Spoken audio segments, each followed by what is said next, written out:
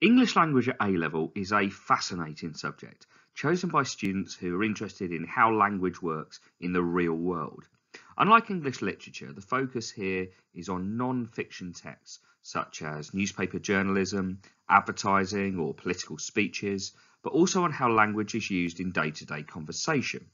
Students learn what's really going on behind the language that we use every day and how to deconstruct both spoken and written texts, as well as developing creative writing skills. It's a fantastic varied course that will prepare students for any career that involves communication, such as journalism, law, or the media. And many of our students go on to study subjects such as linguistics at degree level.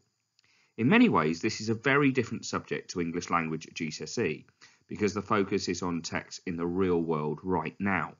But at its core, it's for students who are interested in developing their understanding of how language really works.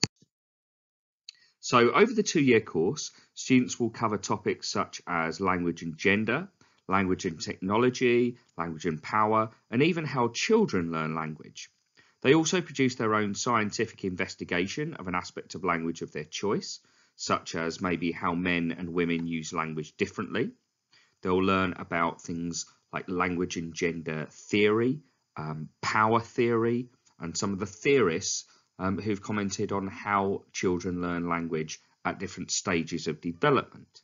So if this sounds like it's for you, we would love to welcome you to our A-level classes where you'll find really passionate teachers who are really excited about working with you.